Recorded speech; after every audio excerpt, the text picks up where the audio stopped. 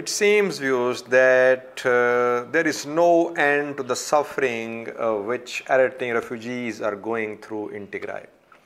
According to an Ethiopian journalist, Zechrias Zelalem, on the 26th and 27th of February, on the night between 26th and 27th of February, Mai Aini refugee camp of Tigray was stormed by a militia which is aligned with the TPLF, viewers.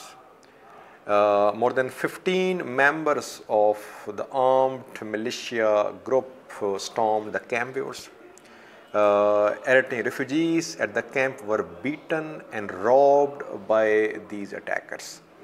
Ethiopian government officials were informed about this development, but they arrived at the scene after more than 24 hours.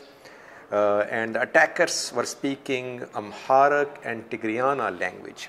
They were not Eritrean, viewers, as happened in previous cases when Eritrean soldiers attacked Eritrean refugee camps of Hitsats and Shamelba.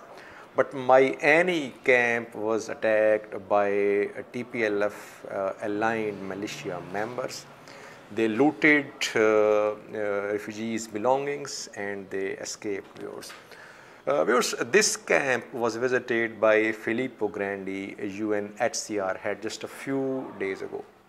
And now you see that security arrangements at the camp are not sufficient, not satisfactory, and the camp has been looted by TPLF-aligned militias. Viewers, in his previous reports, Zechrias Zelalem spoke about human rights abuses committed in Tigray by Eritrean soldiers.